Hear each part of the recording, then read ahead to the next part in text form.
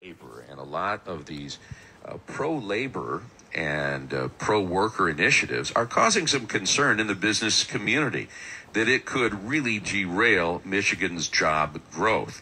And among those that are concerned about this is a new group called the Great Lakes Growth Coalition. It was launched yesterday. The goal is to educate the state legislature about the broader economic risk that might be in place now with these very pro-labor initiatives. And we welcome in Wendy Block, who's a good friend of ours. She's Vice President of Business Advocacy and Member Engagement for the Michigan Chamber of Commerce. Wendy, good morning. Good morning. Thanks for having me. We have seen some proposals. I mean, even today, the headline is that it's not necessarily anti-business, but it will make things more difficult for public education, is that are much more broader issues that teachers can negotiate in their contracts with school districts. And I know a lot of superintendents feel that it has dramatically shifted the balance of power there and their ability to contain costs. This is just the latest in a string of pro-labor steps that could backfire on the economy. What does your group see happening?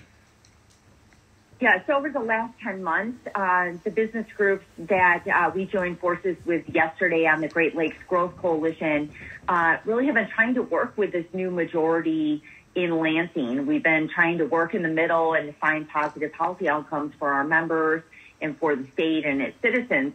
And, you know, the governor has spent a lot of time talking about her vision for growing Michigan's population and making Michigan a place everyone wants to call home. But we're increasingly concerned that goal, that vision, which we very much share, really is in direct conflict with what is happening in the legislature, with the legislature putting Michigan on the path to economic and population growth and frankly, risking that, right? So we came together yesterday to launch this new coalition because we're hearing from business owners, small business owners, and others across the state who are frustrated with what is happening in Lansing, and just this idea that like somehow being anti-business is somehow going to help grow our state, and just want to amplify our concerns. So Wendy, your group are also talking about, like, seems like it's like a mad rush to approve these bills. The family and medical paid leave, the clean electricity requirements, and letting municipalities set local minimum wages. That they're trying to get these things done, really quick. Usually they go until December. The session goes until December, but they're trying to move these through really fast, and you guys are not good with this. You want them to kind of take their time and really go through these bills. We do. So, there is a bit of a mad rush right now due to some external factors. You have two members in the Michigan House who are running for mayoral seats and very well could win those seats in early November, meaning that their majority, the Democratic majority in the House, is at risk. And so this time right now, this next month, is really kind of being seen as a bit of a mini lame duck session, which is kind of that typical time where a ton of stuff just gets pushed through. People don't even have time to read the bills. And really our ask with all of these proposals is don't rush. Like, you got to slow down, listen to both sides, seek to understand the impacts, and then act. But there just seems to be a desire to act quickly and kind of figure things out as we go. And we just don't think that means, equates to good public policy. Wendy, part of the importance of this coalition, you say, is the coalition for career freedom, the ability of workers to choose independent contractor work. Go more in depth there. Why is that important? Yeah, so there's legislation pending in the Michigan House that would severely restrict the ability of workers across all industries to act and work as an independent contractor. It follows the lead of something that California did a number of years ago. And in fact, their law now contains over 100 different exemptions.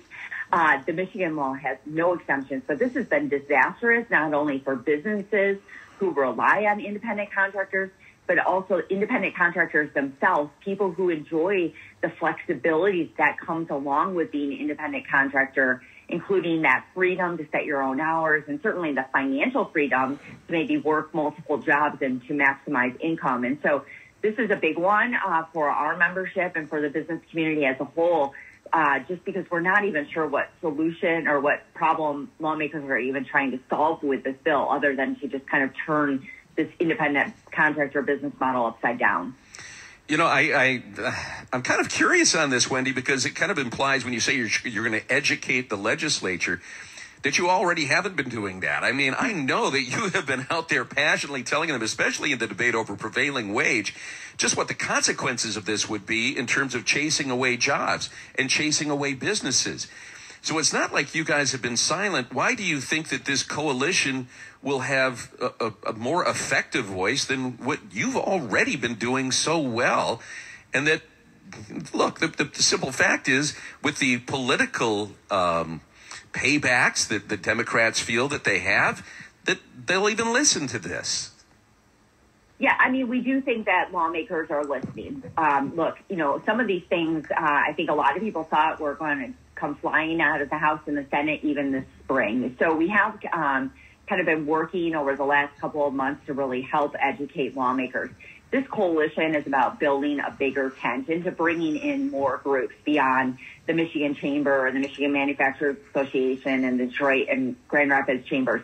This is really about bringing in countless additional groups and businesses and individuals to add to that collective voice. And you'll see if you go to GreatLakesGrowth.com, there's a lot of different individual coalitions under the big coalition. And that's really about trying to amplify as many voices as we can on this issue and help lawmakers understand that this isn't just about Lansing's lobbying community and what they're saying, but a lot of people back home in their districts who are echoing these same concerns. And so that's really what this is about, is trying to amplify that voice and give a place for people to go to kind of learn more.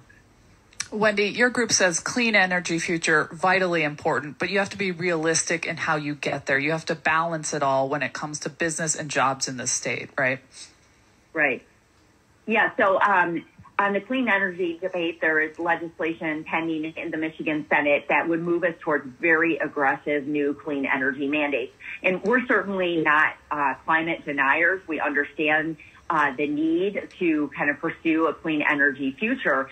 But we also need to do that in a way that is responsible, that we're balancing clean energy and the need for that with the ability to keep energy costs affordable for residents, for businesses, both commercial and industrial, and also to make sure that we have reliability in our energy, right? I mean, if you think about, anyone, right, whether you're a resident or your business, when you turn on that light switch, you want that power to come on. And what they're talking about here very well could jeopardize the ability to have reliable energy for our state's residents and businesses. So we're trying to talk about this issue and help people see that these things sound great on paper. Moving to aggressive new mandates may sound appealing to folks, but if you aren't careful and you don't do this right, you're really going to threaten that affordability and reliability.